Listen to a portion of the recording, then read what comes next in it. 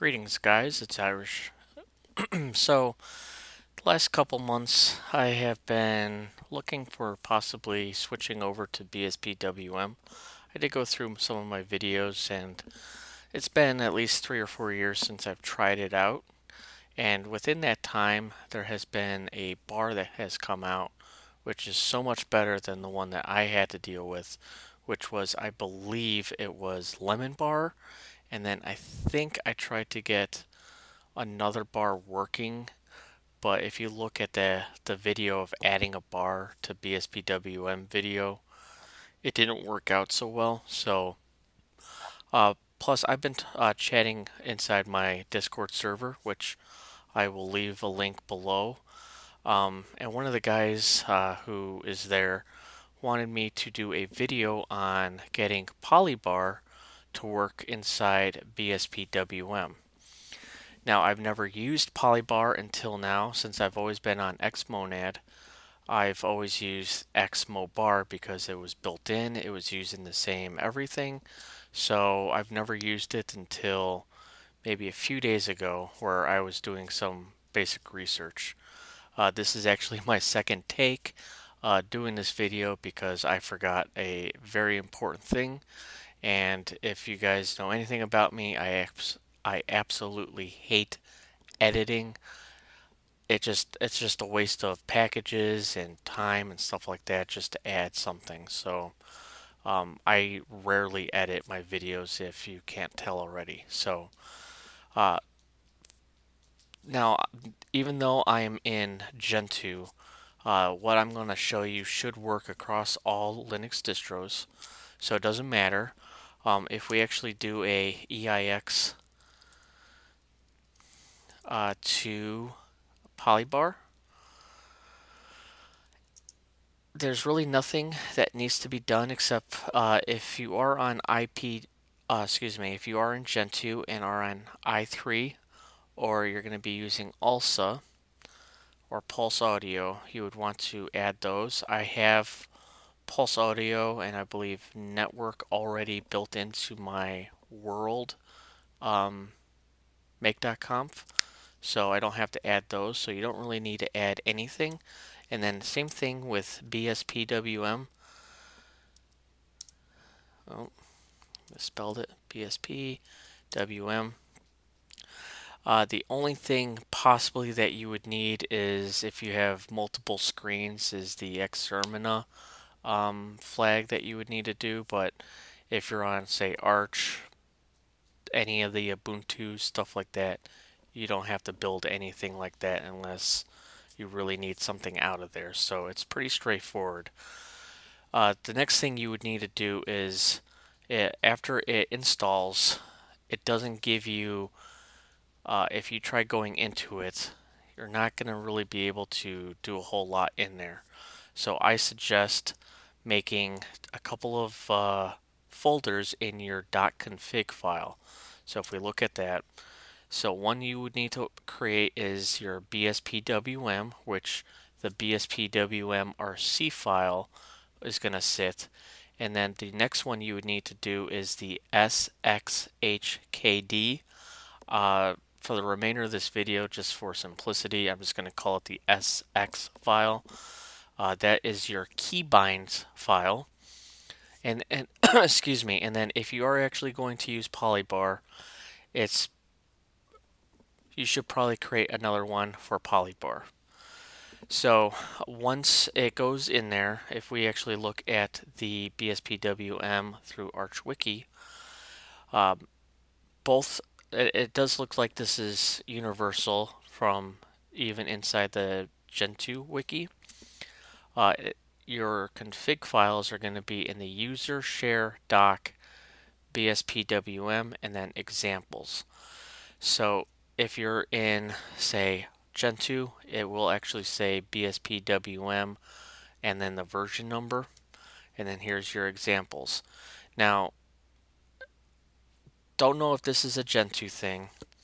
I don't know if any other distros does this, but for whatever reason, mine came through as zipped still. So I had to do bzip2 to unzip these, but you would want to move your bspwm rc file over to your BSP folder that you just created, and then the sx1 rc file also over to your BS or your SX folder that you created. I'm going to show you briefly what the stock standard one looks like because I have edited this a little bit. So it's pretty bare bones. It just gives you possible possible workspaces here. Border width, your gap, the split ratio. So if we open up another thing, it's going to split by 0.52. So let us actually take a look at what mine looks like really fast and show you some of the changes that you will have to make. BSP, BSP, WM, then BSP, WMRC. So the only things that I changed was the gap. I don't like gaps, so I just got rid of that. I added a point focus for your pointer. So now if I had this, so if we go over to a screen, you'll see I'm down here, then over here, it will follow my cursor. Next thing you'll need to have for polybar for sure is your top padding. Now that is important because that will show you, that will tell a bspwm where to end the top part. We will edit this in a little bit just to show you the differences of it. And then the next thing you'll need to have, I changed the split to 0.50. Again, you can leave it as default. And then this is the very important thing that I forgot in my other attempt at this video is there's going to be a launch script, which I will talk more about it once we get into the polybar. And you want to put this at the bottom of your bspwm rc file. So it's the .config polybar launch.sh. It's just a little bash script that you'll need to make sure that it tells bspwm how to launch your thing, because it's so much better than the way that I did it in one of my previous videos. So we are done with that. We will come back to this, but I want to show you what the other one looks like, the SX one. For the most part, I did keep this stock standard, except I did add a few other things. So by default, your modifier key is your super key. I have been using super key.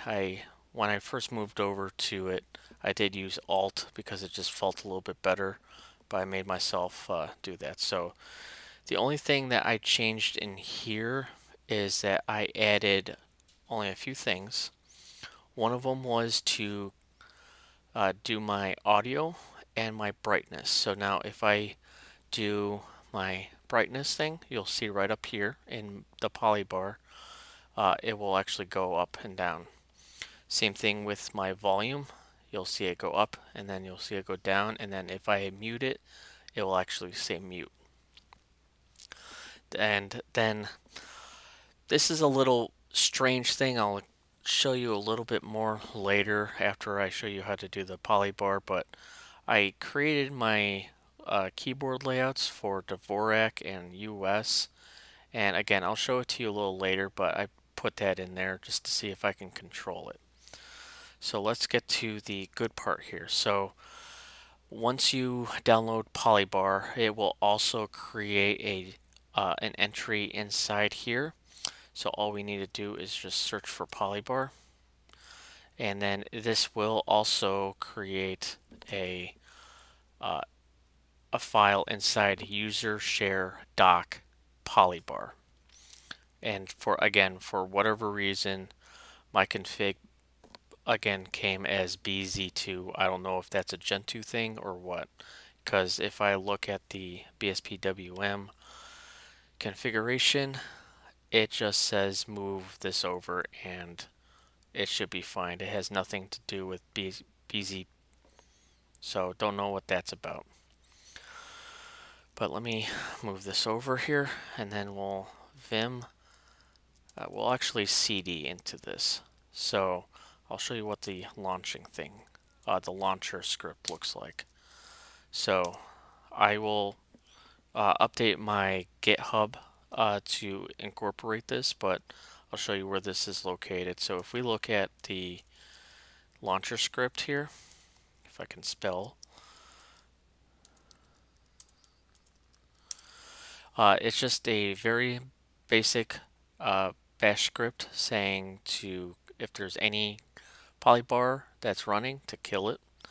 And then you're pretty much pointing polybar and saying mybar equals for polybar.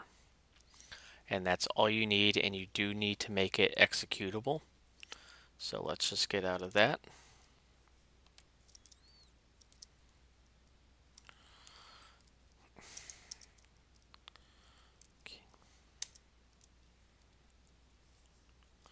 Don't know what's going on. Okay. So again, I can put scripts to this, but let me see if it has that on here. Yeah, inside the polybar on the Arch wiki, here's your running with a WM. This tells you how to launch it, and this has it. But again, I will update my GitHub and I will link it below. Please let me know if I don't have that. And then this will tell you where to put it if you're going to launch it through bspwm. Really quick, I want to show you what it kind of looks like right off the gate. Let me see here. No, that's not it. Sorry about this. No.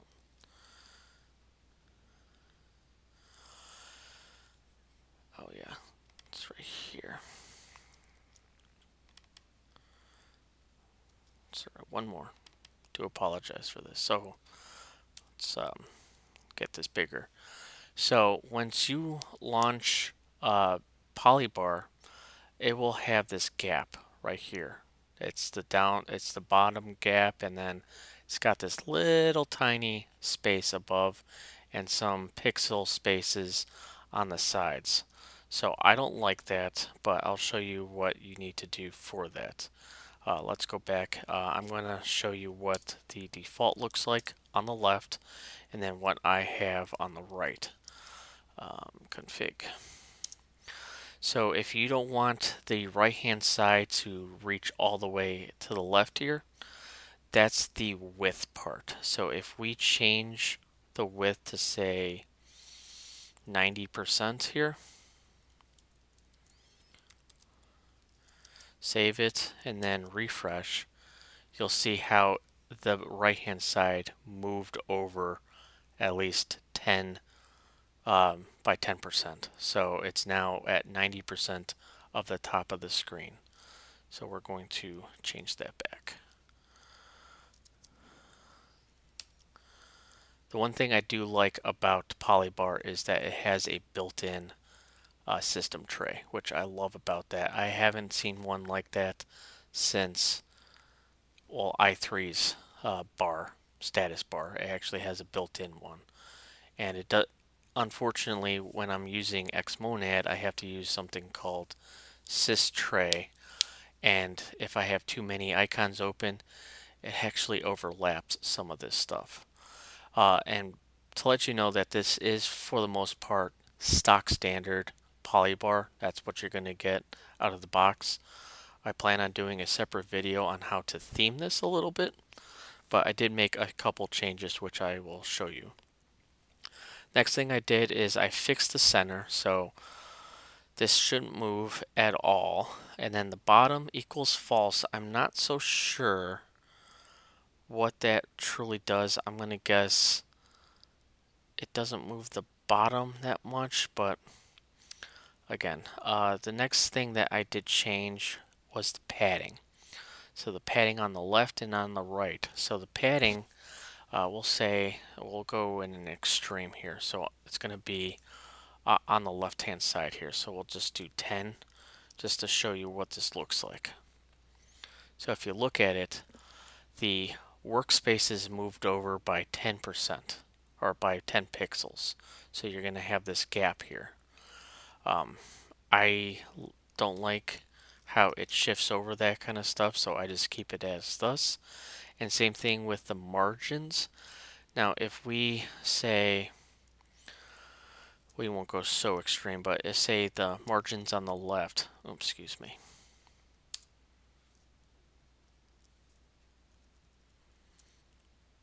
So margins on the left, which will be this part here. So it's going to shrink itself a little bit. So it's going to get shrunk. Same thing with the margin. See how it like spaced out some more? But say if we do, say 0 and refresh it, you'll see how shrunken that is a little bit. Personally, I just don't like it that way, so I just say 1. I just keep the default on that. Here are the fonts, and I do plan on putting some Font Awesome into it, so I do plan on putting some of my Font Awesome up here. Hopefully I do make a video on how to do that. And then here's the modules left, which is the bspwm. I'll show you what the stocks looks like here. It does come by that by default. So file system, the X backlight, ALSA, pulse audio, the keyboard, memory, CPU, battery, temperature, date, and power menu. I don't know what the power menu does. I didn't really see much of a difference. So what I have is my backlight, which is that BL, my volume, my keyboard, my battery, my temperature, and then the time. Now, I told you earlier about what's going on with my keyboard. So as you see, it says US, which is a different term to show for QWERTY, which is the stock standard. But I do have those shortcut keys to switch between Dvorak and QWERTY. But so I am in right now, I am actually in Dvorak. But if I need to refresh it, I don't change my keys around, so it would be Mod Alt, so it would be Windows key Alt, and then I would hit O for the R. But that doesn't do anything. Actually, if I'm trying to navigate inside bspwm, it reverts back to QWERTY, which is really strange. So I'm going to have to either rearrange, figure this out. So this should actually say Dvorak or DVK or something similar to that. So because it really throws me off when I'm actually in Dvorak, which for the most part I'm in that all the time now, except for when I game, which I switch back to QWERTY. So that's the weird thing that I still need to figure out. The battery and the temperature and the date. So I do plan on putting some theming this a little bit more, and I do plan on making that video. So not certain what this is, but it's WM Restack, and you can either say it's for i3 or bspwm. I uncommented it, so it would actually work better inside bspwm. Now the nice thing about this is that it's very modular, this polybar. You can take away modules or you can add them, because I do know a lot of Arch users who are on bspwm. Some of them actually have a Arch update module, and then it can show you how many updates you have for your system up in the bar, like how I used to have on i3 when I ran Conky. So that is really cool, which I like. So they do have a BSP module, which is right here. So fuzzy match, what that does is that if you do have icons, it will actually associate it with 1, 2, 3. To show you a little bit, I will paste this down below this link. So the fuzzy match uses partial matching on labels when assigning icons to workspaces. So you could have code or you could have a symbol, and it will associate, say, like the Firefox symbol with 1, which I plan on doing.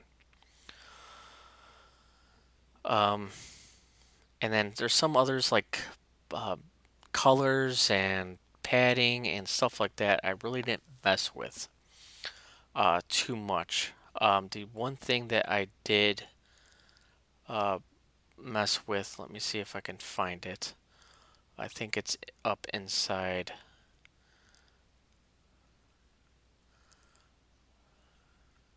the border size. So this is the top part of the polybar.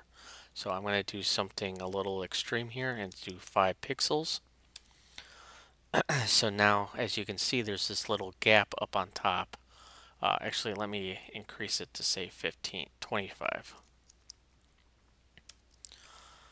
So now you're going to see a 25 pixel gap up on top of that bar. So it took me a while to figure it out because I would never have guessed border size being the top of it. So, but with the bottom, let me get back to the padding aspect of this. So let me go back. So we are pretty much done with these. Let me quit out of that. CD, back, CD, save Vim, BSP. So inside the padding, the top padding is the top of your programs. So right now it's at 25%, but say if I had it, I don't remember what it comes by default. So 15, I don't think you just have to add that and incrementally figure it out. So if I do something like 15, you're going to see how half of it is now covered. And it's going to stay covered until you fix the quote-unquote padding aspect of it.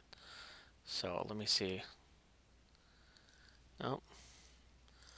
So what I'm going to do is fix the padding. So padding is very important with it.